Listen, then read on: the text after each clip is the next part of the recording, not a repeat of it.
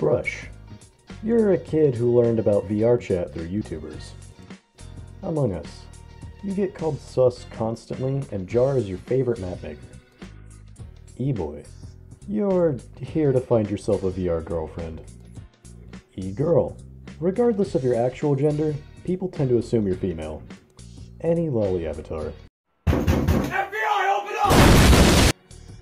Low Polycon. Most of your VR chat memories look like this. Anime Girl. There's a good chance you're male. Like, a really good chance. Default Avatar. You just got this game. Or you're a Quest user. Ugandan Knuckles. You're stuck in 2016. NSFW. You ERP too much. Giant Avatar. You have no idea why people keep disabling your avatar. Crasher. The only joy you get out of VR chat is ruining it for others. Space Marine. You enjoy being a walking wall of metal-coated muscle, and you say heresy way too much. Paid Avatar.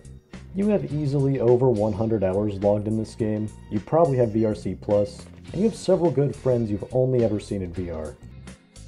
Piano Bird.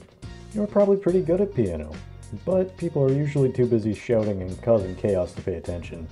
Flying Avatar. Nobody wants to play Among Us with you. Furry. You finally get to be your Sona and you couldn't be happier. Kiryu. You're either a fan of the Yakuza games, or you wanted a male avatar that wasn't an e-boy. Or you just like that one meme with Kiryu singing.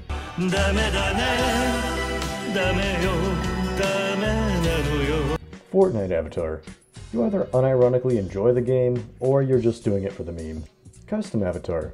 You have skills most users can only dream of, and avatar makers like you are the unsung heroes of the VR chat community. Trippy Avatar. You love electronic music, and there's a really good chance you're a stoner. Sayori. You are Retropunk VRC.